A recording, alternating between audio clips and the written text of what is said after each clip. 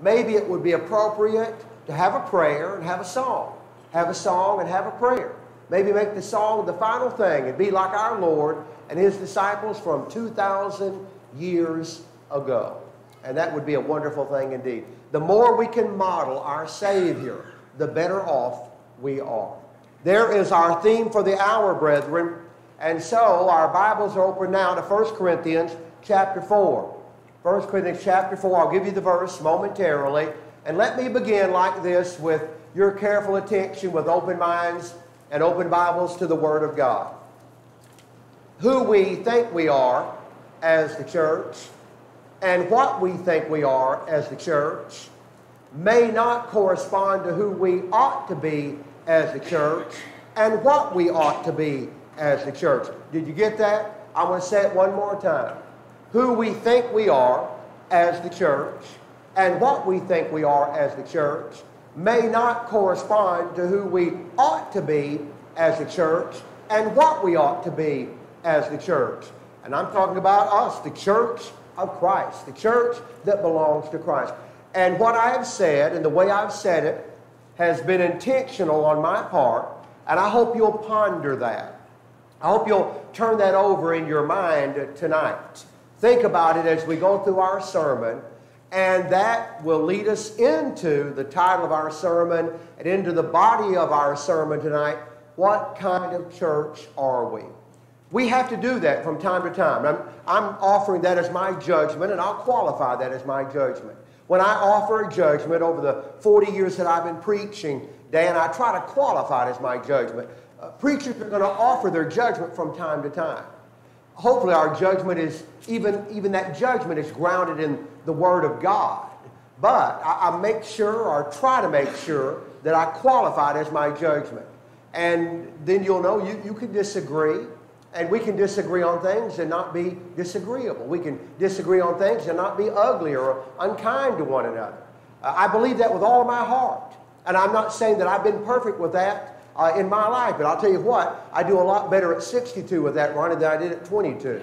At 22, I was, well, there's a place for being bold, and but boldness can sometimes lead you into a trap. And so I'm a better man at 62 than I was 40 years ago. You think about your life. You think about the church here at Adamsville. And I have been thinking for 23 plus years about the church at Exchange Mountain, where Shane and I work and worship, and where I serve as the preacher, and we're just 25, 30 minutes down the road. I told Shane on the drive up here multiple times that it's almost a shame that we don't have more contact with one another as two congregations of the Lord's church, and we're within a half hour of one another. But we got our work there, and you got your work here and abroad, and Ronnie and I travel quite a bit. I'm back to a full slate of gospel meetings. This year I'll have, I think, 9 this year. And so we're busy. You are, I am, we are. But let us never forget to ask the question that is before you. What kind of church are we? Who are we? What are we? And who ought we to be? And what ought we to be? And so I want to answer that tonight. And I want to do so in a heartfelt way, I hope in an encouraging way, and always a biblical way. You got your Bible handy, whether it's a physical copy or an electronic copy, have it handy. Be ready to go to the passages and turn there. Now, Brother Burnett, is that right? Yeah, right there. Danny. And I met Danny tonight. Danny, a nephew of one of our late members, our treasurer, our song leader, and a super dear friend of mine, the late Brother Jerry Burnett, was our treasurer for so many years, and our main song leader, and organized our song leaders. I conducted his funeral not that a few years ago, I guess maybe close to 4, Danny, now.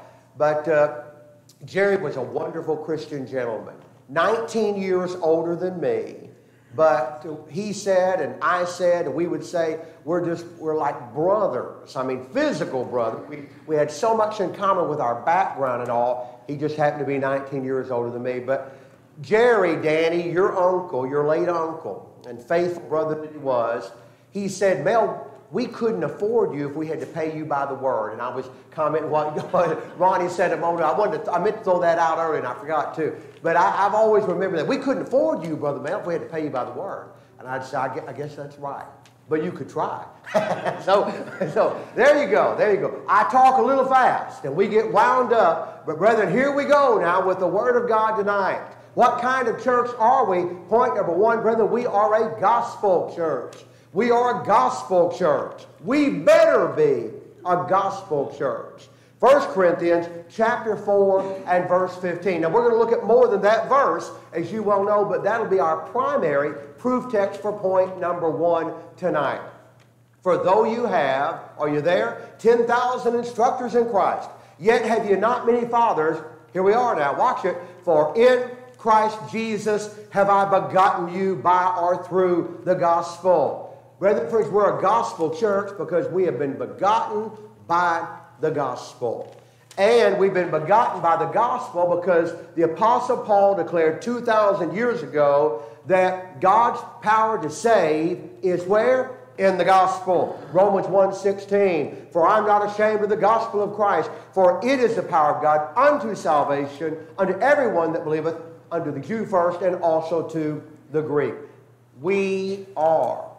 We believe we are. We know we are a gospel church, begotten by the gospel. The gospel is God's power to save, and it is not just the gospel. Well, Ryan, it's the gospel of Jesus Christ. Look at the beginning of what we call the Gospel of Mark, the book of Mark. Mark 1 and verse 1. Are you there? Mark 1 and verse 1. The beginning of the gospel of Jesus Christ, the Son of God. Mark chapter 1, verse 1. You'd be hard-pressed to find a better beginning than that, brethren. The beginning of the gospel of Jesus Christ, the Son of God. Indeed, isn't that rich and isn't that beautiful? Because we've been begotten by the gospel, and because the gospel is God's power to save, and because it's the gospel of Jesus Christ, then we believe that like our Lord and like Paul, we ought to preach the gospel. And so go with me. The example of our Lord about that is found in Matthew 9 and verse 15. Other places as well, but I like Matthew 9:15. Here we are now, Matthew chapter 9, verse 15. And he, all those pronouns. I've been emphasizing pronouns throughout our meeting here. Pronouns are so very, very important in English and in Greek. In every language, pronouns are very, very important. Watch it now. Are you there? Matthew 9:15. And he went about all the cities and villages. And those are two different Greek words. In the first century, a city was not a village and a village was not a city. Two entirely different Greek words. There's not a redundancy there, but two different Greek words translated by two different English words. And he, Jesus, went about all the cities and villages, teaching in their synagogues, here we are now, and preaching the gospel of the kingdom. We can do no less. We can do no less. And finally, relative to this particular point, I am going to consider one more thing in just a moment and give you a quote from a poet. But watch it now. Paul's testimony about preaching the gospel, 1 Corinthians chapter 9 and verse 16. 1 Corinthians chapter 9 and verse 16. Here's what you'll find. Paul wrote, "For though I preach the gospel, I have nothing to glory of. For necessity is laid upon me. Yea, woe is unto me if I preach not the gospel." And I really hope, Ronnie, that our preacher friends really believe that. Yea, yes, in fact, woe is unto me if I preach not the gospel. And when you read a woe in the Bible, that ought to give us pause. When you read that woe, that ought to give us pause. Yea, woe is unto me if I preach not the gospel. Now, as we wrap up point number one, I want to do it like this. And I invite your careful attention before we go to our second point tonight. Go with me to 2 Corinthians chapter 3 and verse 2. 2 Corinthians chapter 3 and verse 2. Here's what Paul wrote. Ye, we would say today, you are our epistle, written in our hearts, known and read of all men. Ye are our epistle, written in our hearts, known and read of all men. 2 Corinthians chapter 3 and verse 2. Decades ago, I ran across a poem that I am convinced was based upon that verse.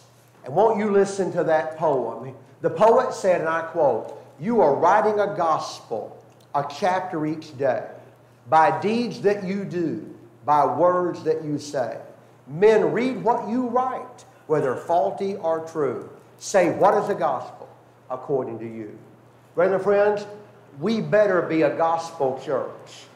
And we better realize that we are, as Paul said, you are our epistle, written in our hearts, and we're being known and read of all men. And we need to live the gospel. People will read our lives, and in doing so, in a way, read the gospel lived by you or not lived by you, and they'll draw conclusions from that, whether good or bad, positive or negative, ugly or beautiful, and we control that. Let us determine to be a gospel church. When things arise in our lives, and they do. When things arise in our families, and they do. And when things arise in the local church, and they do. Let's remember that at the end of every day, in the beginning of every new day, it is the gospel that ought to govern our thinking and our doing, and we're going to yield ourselves to the gospel this day and every day. And if we fail to do that, and we probably will, we have, then let's be man enough, woman enough, Christian enough, let us be bold enough to make it right. We may have to swallow some pride. I have had to in the past. Suck that pride down, baby, and get right back there and be who you need to be. Be who you need to be. Please remember that. We want to be the people who God would have us to be. If we're going to be the church that God would have us to be, we absolutely must be a gospel church. Point number 2, brethren and friends, because we're a gospel church, we are a going church, and all of our points have a word that itself begins with the letter G. I've done that on purpose to aid all of us in ease of memorization, remembering the points of the sermon tonight, and I hope you'll take it with you, not because I'm doing the preaching, whether it was me or Brother Ronnie, but because what we preach is drawn through and from the very Word of God. Because we are a gospel church.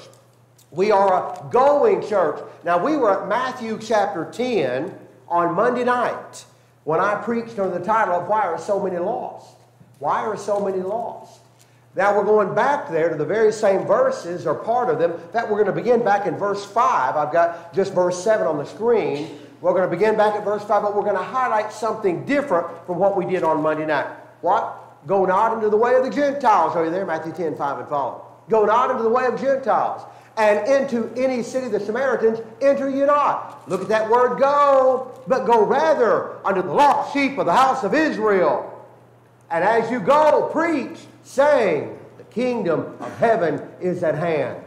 Go, go, go, go. Don't go here, go there. And as you go, you do this. Because we are a gospel church, Tommy, we are a going church. And we can't forget the going.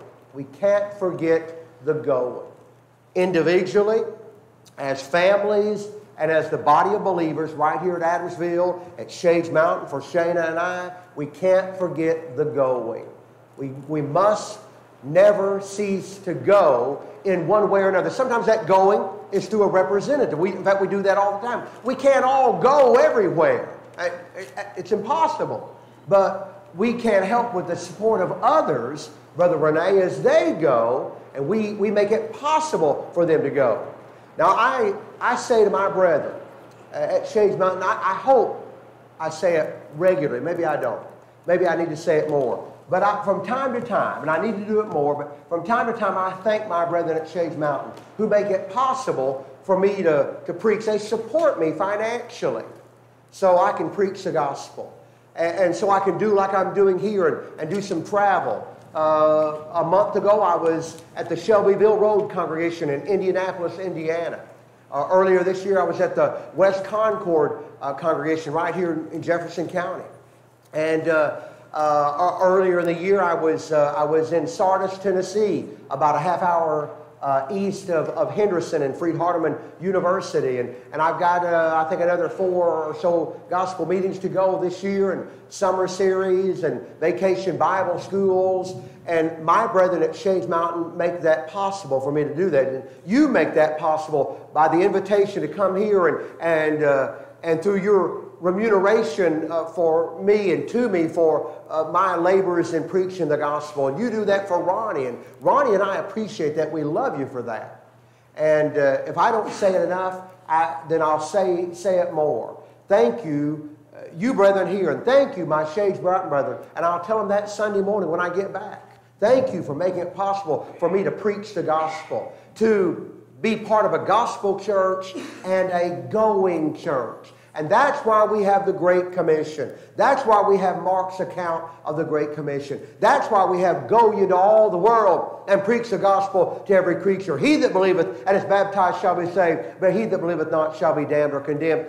Mark 16, 15, and 16. That's why we have the record that we do in Acts chapter 8, verse 1 and following. Are you there? Acts 8, 1 and following. Oh, maybe a sentence down in verse 1. And at that time there was a great persecution. Acts 8, 1 and following. And at that time there was a great persecution against the church which was at Jerusalem. And they were all scattered abroad throughout Judea and Samaria, except the apostles. Drop down to verse 3. What was Saul doing? Later to be known as Paul. Here you go now. As for Saul, Acts 8:3, he made havoc of the church, entering into every house. The King James says hailing. The Greek word means dragging out. Think about that. Dragging out men and women, committed them to prison. Here we are now. All of that to provide context. All of that to provide context for verses 4 and 5. Therefore, they that were scattered abroad, Acts 8, 4 and following. Therefore, they that were scattered abroad went everywhere preaching the word. They're going. And then Philip went down to the city of Samaria, verse 5, and preached Christ unto them. They're going.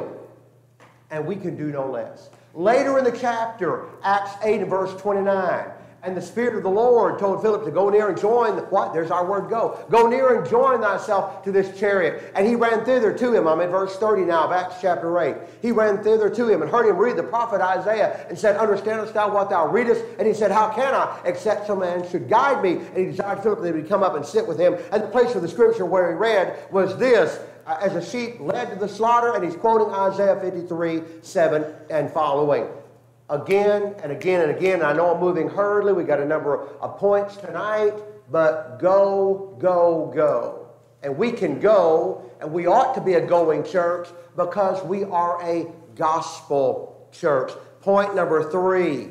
What kind of church are we? We're a growing church. A growing church. Because we are a gospel church, we are a going church, Brother Lewis. And because we're a going church, we're a growing church. Maybe the growth doesn't come as quickly as we would like. Maybe we're looking for numerical growth, but we're not thinking about the spiritual growth that needs to precede that. So we need to slow down, rein ourselves in, back up, maybe even stop, and rethink things. I want to give you 3 verses here. One's on the screen before you. 3 proof texts for point number 3. We'll move to a 4th point, and then again continue and conclude our message of the hour. What kind of church are we? Point number 3, we are a growing church. Acts chapter 6 and verse 7. And the word of God increased. That didn't mean their Bible got thicker. Just meant the word was proclaimed more. Their Bible wasn't getting thicker. The word was proclaimed, and the word of God increased. And the number of the disciples was multiplied in Jerusalem greatly, and a great company of the priests were obedient to the faith. Acts 9 and verse 31. Acts chapter 9 and verse 31. Then had the churches peace. We've looked at this verse already. Then had the churches peace throughout all Judea and Galilee and Samaria, and were edified, and walking in the fear of the Lord and the comfort of the Holy Spirit were multiplied. All of that because of the increase of the Word, because of the proclamation of the Word. A gospel church leads to a going church, leads to a growing church. Acts chapter 16 and verse 5. And here's what you'll find. And so the churches were established, your Bible may read, strengthened in the faith and increased in number daily. Note that the spiritual growth occurred prior to the numerical growth, Brad. Got to have that. Got to have that. We're not going to bring the gospel in the back door. We're not ashamed of the gospel. We're taking the gospel through the front door. We're not running it up the back steps because we don't want to turn people away. I've heard that, Ronnie, through the years. Well, if they really know what we believe up front, they're not going to attend with us. Well, what are you ashamed of? The gospel. Let's have the gospel up front. Now, they'll either receive it or they'll reject it. God is not going to override people's free will, and I'm so grateful for that. But He will judge us. He will judge us that last great day. And so we are a gospel church. We are a going church. And then we believe we are a growing church spiritually. Edification is there. And then numerical growth. And it'll be up and down. It'll be up and down. You'll see a peak, and then you'll see a valley. And you'll see a leveling off, and then a peak, or maybe two valleys in a row. You can't formulate this in any human way. But I know this, and you do. You know, I know, you know what Paul wrote in 1 Corinthians chapter 3 and verse 6. And there he said to the church of God at Corinth, I have planted, you know it, Apollos watered, but God gave the increase. God gives the increase. What we need to do is our part. Plant and water. Plant what? The seed of the kingdom. Now the parable is this. The seed is the Word of God, Luke chapter 8 and verse 11. We need to plant and water the Word of God, the seed of the kingdom, and God will always do His part. The problem with growth is not on God's part, it is on our part. God will always give the increase if we do our part. But our failure to do our part leads to Him not failing, but Him not giving the increase as we expect because we haven't done what He expects. God helps us with our part. He's given us His infallible, inerrant, and inspired Word of God. He's provided us with the avenue of prayer, and Paul, His providential oversight of our lives. We can't help God with His part, but we can do our part. What is... There's a line in an old Longfellow poem, and the title of the poem has slipped my mind, forgive me, but there's one line, it's a long poem, maybe his longest poem. But Longfellow said, do thy duty, that is best. Leave unto thy Lord the rest. Do thy duty, that is best. Leave unto thy Lord the rest. The problem is, Hunter, we don't always do our duty. So we want to leave things to the Lord before we've done our part. I hear people say all the time, we just need to turn that over to God. That may be the case. I'm not trying to provide a rebuke to that. That may be the case. But maybe we need to back up, Barry, and ask, have we done our duty? Do thy duty, that is best. Leave unto thy Lord the rest. Brethren and friends, let's do our duty. What kind of church are we? Gospel church, going church, growing church. Point number 4, my brethren and my friends. Not only are we all that, but we're a giving church. We're a giving church. In Acts chapter 2, really beginning with verse 42, we have, I would say, kind of a graphic, short, but graphic picture of the Jerusalem church, our first century brethren. And there's so much meat there. I have preached, I bet, a dozen different sermons, all from Acts 2, 42 through 47, maybe more than that. Entirely different sermons, drawing on the riches of that section, Acts 2, 42 through 47, which is the final verse of chapter 2. Now, note 44 and 45. Again, I have it referenced on the screen before you. And all that believed were together. Are you there? Acts 2, 44 and 45. And all that believed were together, and had all things common. and sold their possessions and goods, and parted them to all men, as every man had need.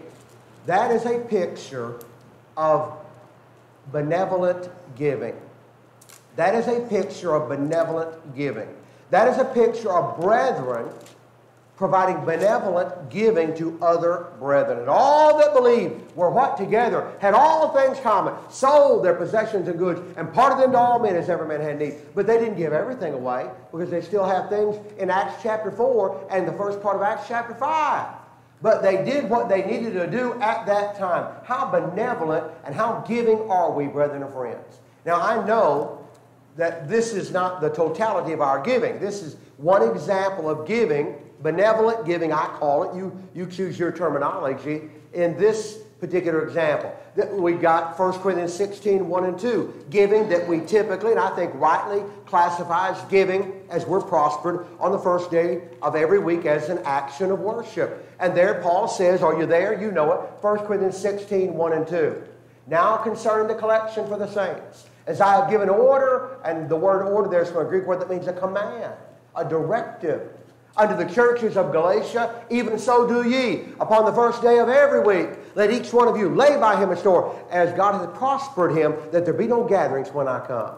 So there are different types or categories of giving that we can involve ourselves in. We're certainly grateful for the one that is viewed here as an action of worship where we give as we're prospered every first day of the week. We're grateful for that. But I hope and I believe that you do more than that. I know Shane and I do. And I believe with all my heart that you do. Our giving is not limited to that action of worship every first day of the week. That may be our main giving, but it's not our only giving. And so we engage, Shane and I do, in benevolent giving on top of that. And that might happen any time during the course of a week. Every man according as he purposeth in his heart, so let him give, not grudgingly, nor necessity, for God loveth a cheerful giver. 2 Corinthians 9 and verse 7. But also remember, brethren, but first they gave their own selves to the Lord, 2 Corinthians chapter 8 and verse 5. I know from your bulletin, I know from my knowledge of this congregation, and I know from what Ronnie and I have talked and conversations with your eldership here, that really y'all have an excellent contribution for the size congregation you are. And we do. We do. Our contribution at Shades Mountain, and Shane and I produce the bulletin, and every week we post the contribution from the previous week, Sean, and then we have a year to date below that. And our treasurer, a young man, a faithful young man, provides that data to me every Tuesday. Usually when I'm in ladies' Bible class, my phone will go off, and he's got it. Then I put it on the board there. I teach our weekly ladies' Bible class. And so that'll be on the board. I'll put it there, and it'll be there Wednesday night, and people can see what our numbers were Sunday, both in attendance and in contribution. And again, that's a wonderful thing. And so our contribution averages almost $3,000 a week. But we're a congregation that last year averaged 63 people on Sunday mornings. That's a pretty good contribution for that number of people. And we've always had a good contribution at Shades Mountain. And so I'm saying here, beyond that first day of the week, let's be givers. What kind of church are we? Not just in the assembly. Let's think about this point number 4 again. What kind of church are we relative to our giving outside the assembly? What 2 or 3 things can you do for the church this week? And what 2 or 3 things can you do for someone else this week? What do you have that another is lacking? Maybe a co-worker, or someone you go to school with, or someone that your children or grandchildren play ball with, or involved in some athletic endeavor with. You may know of a need or heard of a need that you might meet or help meet. And do that. And you'll be rewarded for that. I have no doubt about it. It may be in the hereafter with stars in your crown. But we must be the kind of church that God would have us to be. Point number 5 tonight, brethren and friends, about 7 minutes before the hour of 8 o'clock. What kind of church are we, brethren? Well, we're not only a gospel church and a going church and a growing church and a giving church, but we're a gathering church. We're a gathering church. Let's not begin there. We're going to come there. Let's begin in 1 Corinthians 11 and verse 18. 1 Corinthians 11 and verse 18. For first of all, when you come together in the church, and you know that the Greek word for church is ekklesia, ekklesia. And depending upon the context, it may be best translated church or congregation or assembly. And here I would suggest to you that assembly is the best translation. What? For first of all, when you come together in the church, what? In the ecclesia, in the assembly, I hear that there be divisions among you, and I partly believe it. We come together in the assembly. We're doing that tonight. Now, the context of 1 Corinthians 11 envisions a first day of the week assembly. And we already had that earlier this week on the first day of the week. And Lord willing, we'll have it again. Now drop down to verse 20. When you come together, therefore, into one place, this is not to eat the Lord's Supper. When you come together, look at that language. When you come together, therefore, into one place, this is not to eat the Lord's Supper. There was a division among the brethren outside the assembly. And some of that had to do with their socioeconomic position. That seems to be clear from the context. And that division was brought into the assembly, and that division corrupted the Lord's Supper. It corrupted the Lord's Supper because they were divided outside the assembly. They brought that into the assembly, and that is sadly the way it often works. We bring our troubles from outside the assembly into the assembly, and then trouble follows. Why are we surprised by that? But why are we letting it happen? Now, 1 Corinthians 14:23.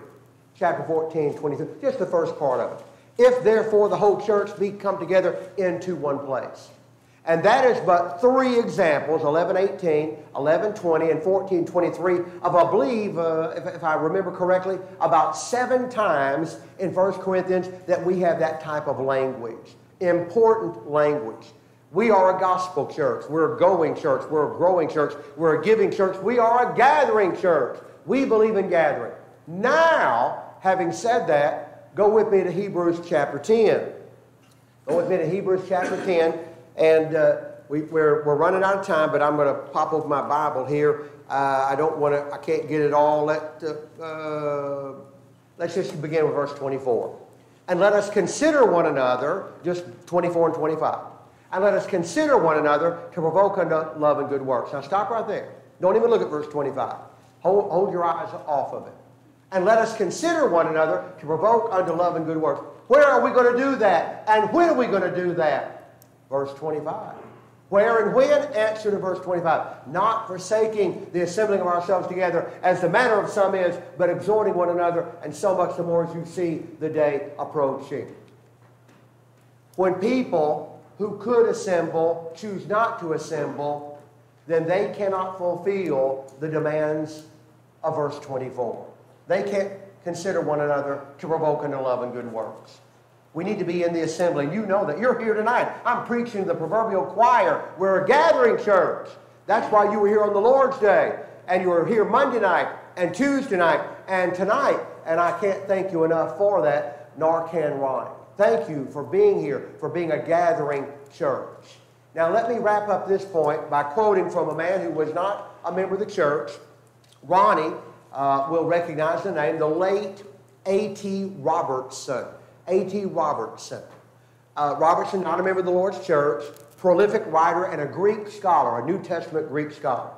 He wrote a 6-volume set of books called Word Pictures in the New Testament. I've had them for decades. They're wonderful. Word Pictures in the New Testament. In Volume 5, which covers the Gospel of John and the book of Hebrews, I don't know why he combined them like that, but he's got John and Hebrews together. In Volume 5, in the Hebrews section, chapter 10, verse 25, here's the comment that Robertson makes. Already, what? Already, and I'm going to do this. I'm going to cheat here. I want to make sure I get this exactly right. So let me cheat here. I put a paper clip here. Where am I? There. All right. Already some Christians had formed the habit of not attending public worship. Watch it, we're not done. A perilous habit then and now. I'm going to quote that again. Robertson wrote that in the 1930s. The 1930s, I think around 1933. Already, this is a human comment about a verse, but actually I think he was right. Already some Christians had formed the habit of not attending public worship. Writing about Hebrews 10:25. And then he concludes, a perilous habit then and now. He could not have been more right as a commentator on that particular verse of Scripture. Forsaking is from a Greek word that means literally to leave behind. To leave behind. Not forsaking. Not leaving behind. We can't afford to leave behind the assembling of ourselves together, because when we come together, Paul, we can provoke. That's a beautiful word. That's a positive word. We can provoke one another unto love and good works. But if I choose not to be here, I can't get that from you, and you can't get that from me. I mean, maybe there's another context where we can provide some of it outside the assembly, but according to this, Ronnie, that is actually taken care of and provided for in the assembly. And you know that already.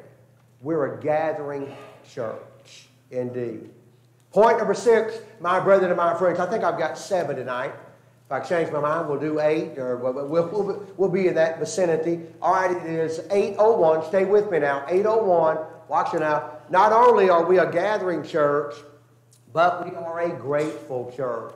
We are a grateful church, indeed. Acts chapter 2, verse 47. I mentioned that verse earlier. Final verse of chapter 2. Praising God. Ooh. Praising God. Having favor with all the people. And the Lord added to the church daily those being saved. That is gratefulness at its best. Praising God, having favor. The Greek word for favor is the same Greek word, or form of the same Greek word for grace. And having grace or favor with all the people. And the Lord added to the church daily those being saved. Indeed. Shane and I, let me qualify that. Shane and I raised our girls. We have 3 living daughters. Hallie Lane Futrell Poe, married to Cody Poe. They met at Freed Hardeman. And she might rebuke me for telling this, but they had started their freshman year together. The classes hadn't even started. I think they started in 2009 is when they were their freshman year at Freed Hardeman. And it was a couple of days before classes began, and they had been at a lecture, and then she happened to be in the same car with him and several other young people. And Hallie said, there was something said she didn't agree with, Ronnie. And my daughter's kind of like me, she just throws it out there, baby, and then, that's just the way it is. And so she was in the car. She said, did anybody else have a problem with that like I did? And that's probably, Anna knows our daughter, probably the way she said it, probably. And I think my son-in-law, who wasn't my son-in-law then, already had his eye on my girl. He said, I did. I did. And so they've been together ever since then. And we couldn't ask for a better son-in-law than Cody Poe from Mount Vernon, Texas, baby. Mount Vernon, Texas. I didn't even know there was a Mount Vernon, Texas until I met that boy. And we love him like a son. Love him like a son. All of that, long way around the barn, admittedly. We raised our girls with a lot of different sayings. And one of them was this. We want gratitude, not attitude. We're your parents. One day you'll be parents. We expect gratitude, not attitude. Now, let's transplant that into the spiritual realm. A higher level, Ryan. We owe our God gratitude, not attitude. But Ronnie and I, as Christians and as preachers, have seen a lot of attitude. And attitude only goes so far, and then you just get tired of it. Let's have more, among ourselves, more gratitude, less attitude. And we'll be better because of it. And when we're better with one another, we'll be better with God. And so a grateful church can't go wrong. Point number 7, and finally, my brethren and my friends, we are a glorious church. What kind of church are we? We better be a glorious church. Ephesians 5:25 through 27. Husbands, love your wives, even as Christ also loved the church and gave himself for it, that he might sanctify and cleanse it with the washing of water by the word. Watch it now. Are you there? Verse 27. That he might present it to himself a glorious church. Look at the language here. Not having spot or wrinkle nor any such thing, but that it should be holy and without blemish. Most of us, all of us, prefer our clothing, Brother Dan, to be without blemish, to be without spot. My wife did me a favor yesterday, or a day or two ago. I took my jacket off after we got home from here, from the gospel meeting. I laid it on the bed, and our dog, we got that little Jack Russell dog, and he jumped up on the bed, and he just decided to flop right down on this gray jacket right here. And, he's a beautiful little creature, but I had to get him off my coat, baby. Got those little white hairs everywhere. And so I was looking at it, and I got it out of the truck tonight.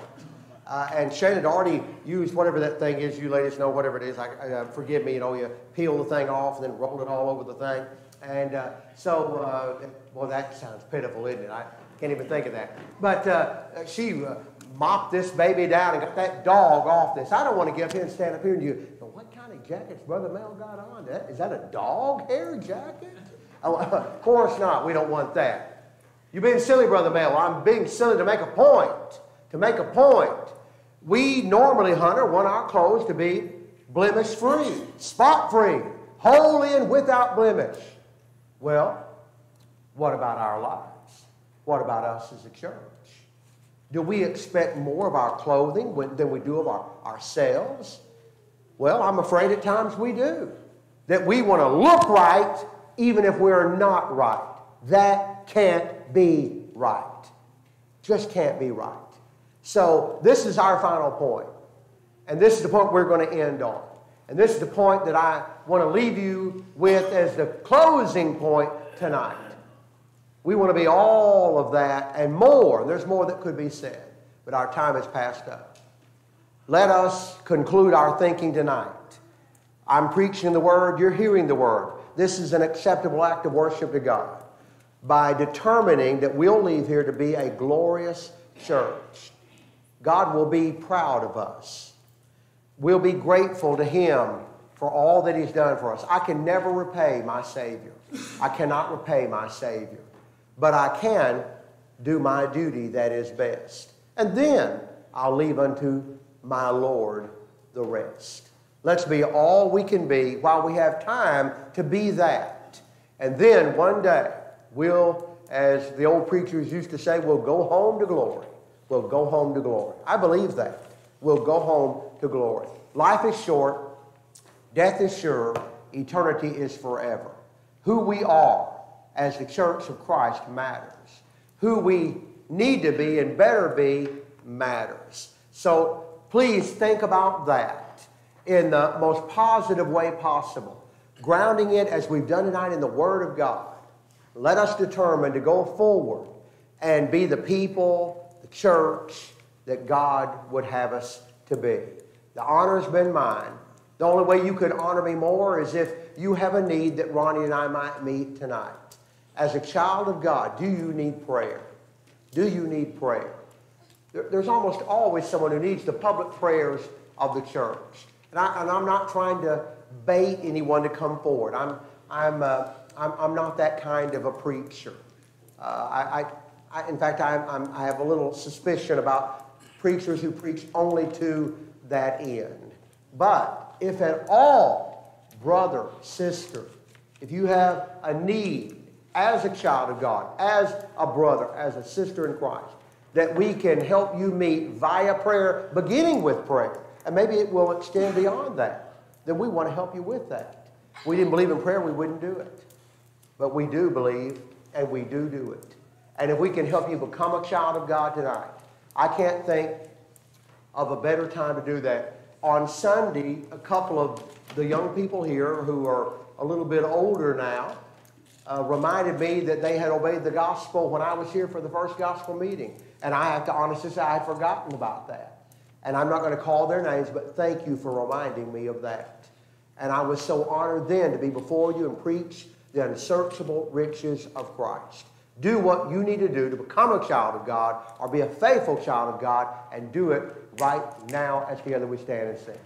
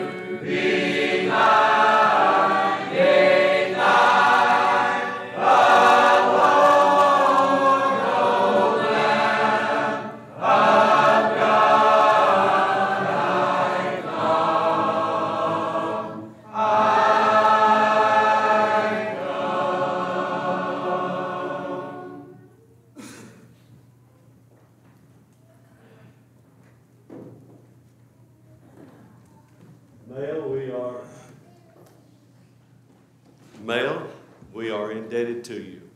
Thank you for the preaching of God's inspired word. We are so grateful that we have had the opportunity to listen to you this week. And I hope that you will hear to the things that he has said. And if you need to make application to your life, you'll do just exactly that. I want to emphasize one thing. This is for the members here at Adamsville. There are a stack of these cards out here on this table. I need 2 or 3 deacons out in the foyer to grab a handful of cards. Give every member of church here a card as they go out the door. They may litter the parking lots with them. But this is that one for Christ. And all it's got is little boxes on it. And all you have to do to fill that little box is say, "What's your name?" Ashley Kaiser. Where you go to church, Ashley? We'd like to invite you to Adamsville Church of Christ. Boom, that's it. It's not a scorecard. It's not a race. Even though Gary and I kid each other all the time, I think he said 5 or 6 invitations. He's all right. I said, "I beat you. I've already got 8. I've got 8 marks on my card already." We're shooting for 200 a month. Why? Because we love lost souls. Because we love lost souls. It's easy. Get one of the pamphlets outside that says Adamsville Church of Christ. Just hand it to them. You don't even have to ask their name. Just hand them the pamphlet, mark the card. Because we love lost souls. The elders thought that this is a great time. Between the gospel meeting and next month, at the end of the month, will be our vacation Bible discovery.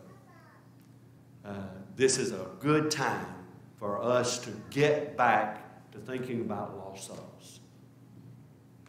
I agree with them teetotally, and I'm supporting them 1,000%. I'm going to be gone. With all that said, I'm in a gospel meeting starting Sunday. It goes through Friday up in Spring Valley, which is up near Tuscumbia, Alabama. So y'all going to get a whole week a head start on me in regards to inviting individuals. pick a card up, please. That all this is a reminder. I don't want it to be a guilt trip. The eldership don't want it to be a guilt trip. If you invite one person, I'm going to smile just like my new little grandbaby smiles when you talk to him sometimes, just wide open. Because I think God will be proud of you for working in His kingdom. And isn't that what we're about? Ryan has a youth announcement. Then you can call somebody to lead us in prayer. Thank you for coming. Indebted to so many of you for all of the wonderful things that have taken place this week. Meals. I know my blood sugar is way on up there, and I will be eating lettuce for the rest of the week. But there you go. And everything's just been beautiful this week. Thank you. I want to echo all of those sentiments. Thank you so much for being here. Those of you who have attended all week, Brother Mel, truly have enjoyed it. Only regret that I could not be at all the morning services. I know some of you were able to do that, and I know that that was very uplifting, and I know that he did a great job at those as well. Just a couple of youth announcements. I've already mentioned them a lot this week. I'm going to add one tonight, though. First, don't forget about our game night for the 6th through 12th grade. Those of you who just graduated, we're not kicking you out. You guys are welcome to come too. We're not going to kick you out and give you the boot and send you out to the wolves. You're going to be just fine to come hang out with us all through the summer until you transition into whatever role you're going to do here in this church. You're welcome to come hang out with the youth group still. I always tell them that Ashley put up with me for 4+ years. So after I graduated, bless his heart. So don't forget about the game night on the 10th. That's this Friday at 7 o'clock. Eat dinner before you get here. I'll make sure that there are snacks and drinks and things like that. I've been going around taking everybody's drink orders. So that refrigerator downstairs should be good and full. And then what I wanted to do is, I know we've got the Devo at the end of the month on the 26th. I'll harp on that more later in the month or in the next couple of weeks. Ronnie gave me the perfect segue into this. Vacation Bible School is coming up fast. All right, you guys don't realize it, but it is moving quick. And the last full week in July is our Vacation Bible School. And as you guys know, that takes a lot of effort and planning on behalf of everybody. So what I would like to do on Sunday evening after our worship service, this Sunday evening after our worship service, I would like to have a Vacation Bible School meeting, and this is going to be kind of that big, grand, intro meeting where we talk about teachers and we talk about what the topic is and things like that, and you guys can start helping me plan how we're going to decorate the hallway, how we're going to decorate the auditorium. Any ideas you got? Ronnie's stepping out here. I can see that he's got something else. Hey, Shayna's already beat us. She's already got 3 invitations for Vacation Bible School. Y'all going to have to get to work. Invite people to VBS. But let's meet on Sunday night and make sure that we have a good VBS for them to come to. If you participated in last year in some manner and you would like to continue to serve in that manner and help in that manner, come to that meeting. Let me know. I think I've got the list from last year. And if you did something last year that you don't want to do again, that's too bad. There's no takesies backsies. No, I'm just kidding. We can find somebody to fill in if that's what we need to do. So plan on that Sunday night after church. Are there any other announcements that need to be made from the pulpit this evening? Thank you so much for being here this week. At this time, Asa, if you don't mind, I'm going to ask you to come up here and lead us in a dismissal prayer. Thank you, everybody, for being here.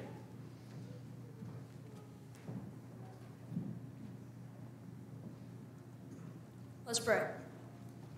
Dear Father in heaven, we thank you for this night that you've given us to come out and worship you. We thank you for the gospel meeting that we've had and for Brother Mel Futrell and the work that he's done and the lessons that he's taught us. We pray that we'll apply them to our lives. Please help us as we try to invite people to Vacation Bible School. Help us to be effective and diligent. Help us to be like Christ. We're also mindful of those who are sick and those who are sad, who have lost loved ones. We pray for them. Please help us to continue to do what is right. And it's in Jesus' name that we pray. Amen. Amen. you.